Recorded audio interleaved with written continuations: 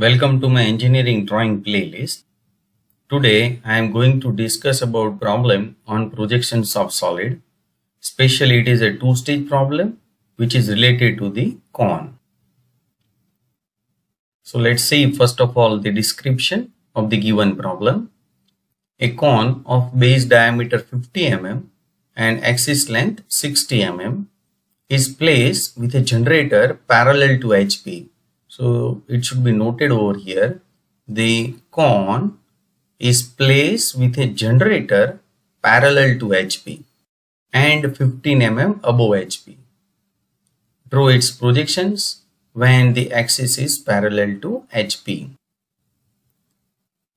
As we have discussed in earlier problem also, there are basically three stages for the projection of solid, and these are the maximum three stages required to solve the problem related to the projections of solid. Let's start with the stage 1.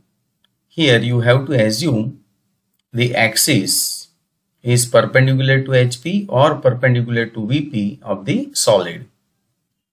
Here the solid is a cone, so you have to assume the axis perpendicular to HP or axis is perpendicular to VP.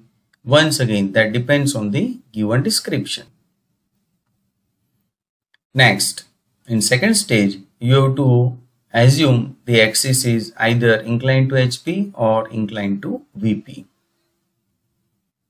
Keep in mind, if in the first stage you have assumed axis is perpendicular to HP, then definitely in the second stage it must be inclined to HP. Similarly, if in the first stage you have assumed the axis is perpendicular to VP, then in the second stage it must be inclined to VP. Here, see in the description, it is given to you a cone of base diameter 50 mm is placed with a generator parallel to HP. So let's see the position of the cone with respect to horizontal plane and vertical plane. So here you can see this is the base of the cone and this is the apex point, and here I have assumed the base is on HP so that the axis of the cone is perpendicular to HP in the first stage. So here I have assumed the axis is perpendicular to HP, and so that in the second stage it must be inclined to HP. That means axis is inclined to HP in the second stage such that the generator of the cone is parallel to HP.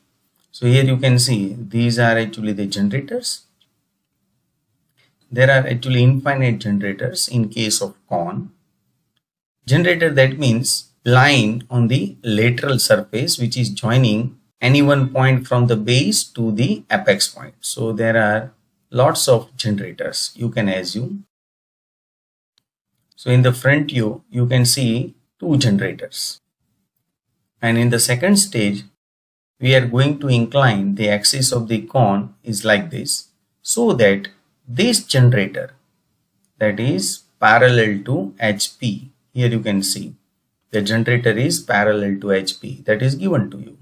So this is your second stage where axis is inclined to HP, and generator must be 15 mm above HP. It is like this. Here generator, that is actually parallel to HP, but it is 15 mm above HP also. So once again, this is the first stage where we have assumed axis is perpendicular to HP, and in the second stage the axis is inclined to HP such that the generator, here you can see, that is parallel to HP and 15 mm above HP also. So now consider the stage number 1. If you see in the front direction, then you can see the shadow of the cone is like this. It is like as a triangle. So this is the front view of the cone. If you see from the top direction, then you can see the base of the cone as a circle. Here we have assumed the axis is perpendicular to HP. So here you can see axis is perpendicular to HP in the first stage. So you should start from the top view. Then you have to draw the front view. Then you have to replace the front view. Once again draw the projection. Then you have to replace it. Once again draw the projection.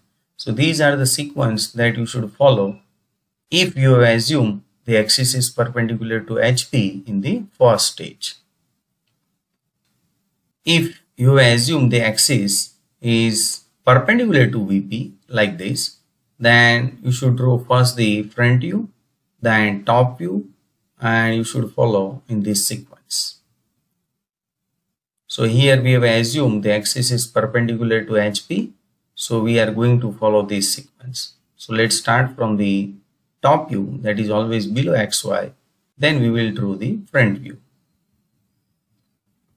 So first draw the reference line XY. Now draw the top view, that is actually circle. Here you can see.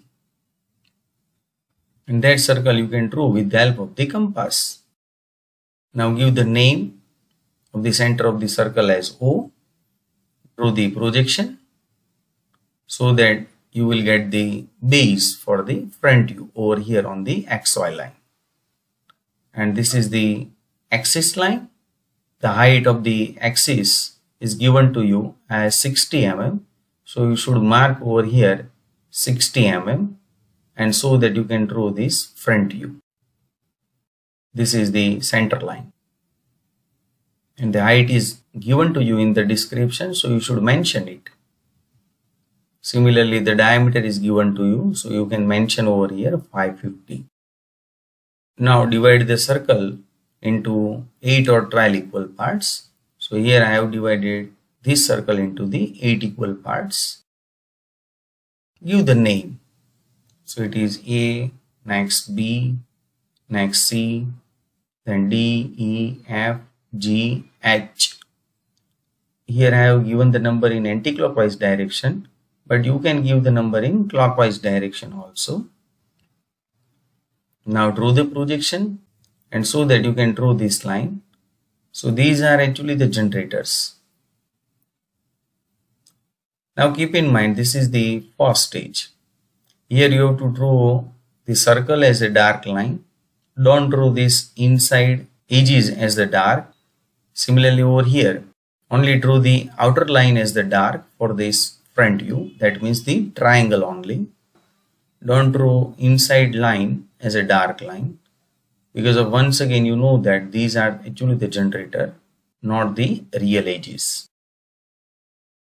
So here you can understand A point is there, so it must be A dash.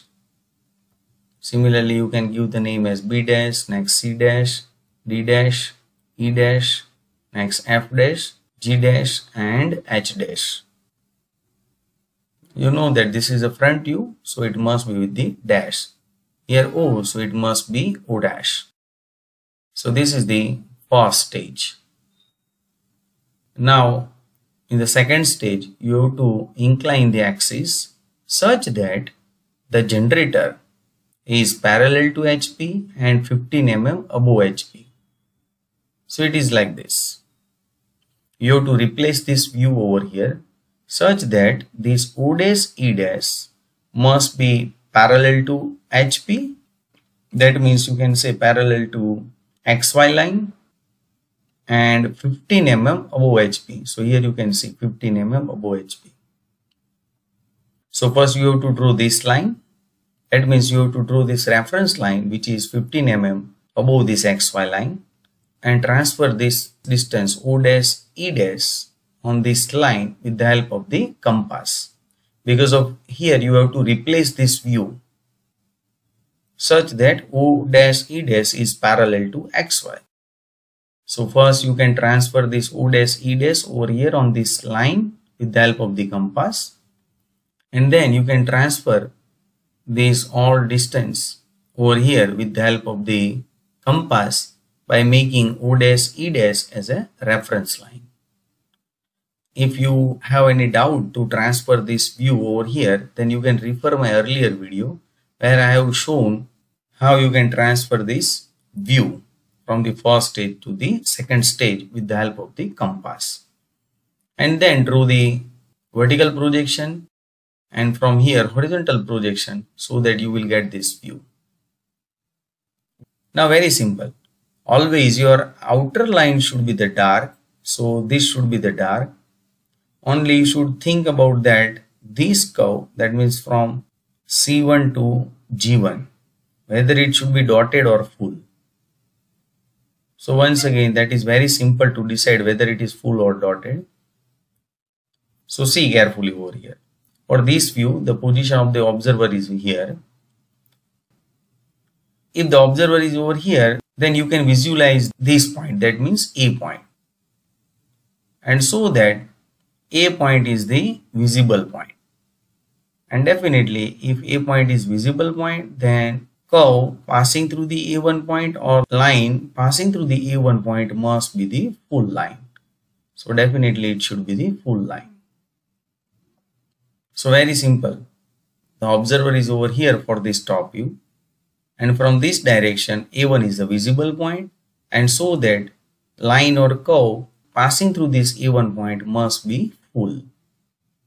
So it must be the full curve. Keep in mind once again, here you know that base is actually the circle. So here this is actually the base, so it should be smooth curve. Thanks my dear friends for watching this video. Press the like button to appreciate.